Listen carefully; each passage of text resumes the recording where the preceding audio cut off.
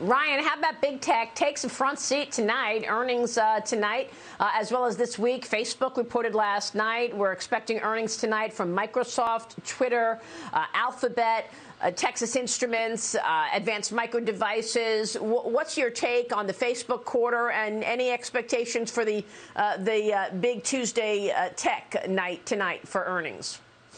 I think it's going to be a little disappointing. I think if you look at tech right now specifically, they've got a lot of headwinds here, Maria. We saw this with Facebook last night.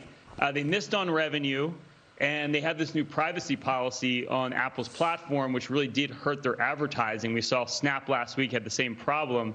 So the stock's up a little bit this morning, but it got whacked last Friday.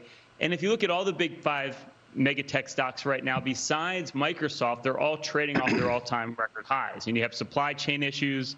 If you're Amazon, if you're Apple, you've got the whole chip shortage.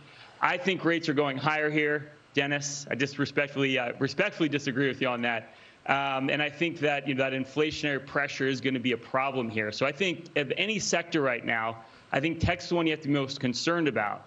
Now, I'll say this, though, as a caveat.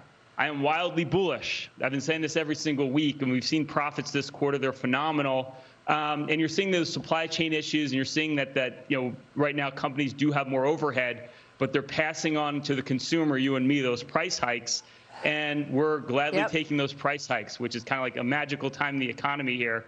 So I think, be extremely bullish here, but I think tech specifically is the one place that you're going to see a little bit of trouble this quarter.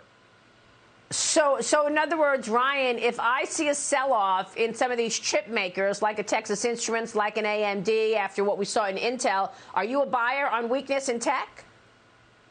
I think you can be here because I think you can buy anything here because I do think money's going to keep funneling to the market. But as a long-term play, I do think valuations are relatively high in tech. So spread it out. Buy some energy. Buy some financials, right? Cyclicals.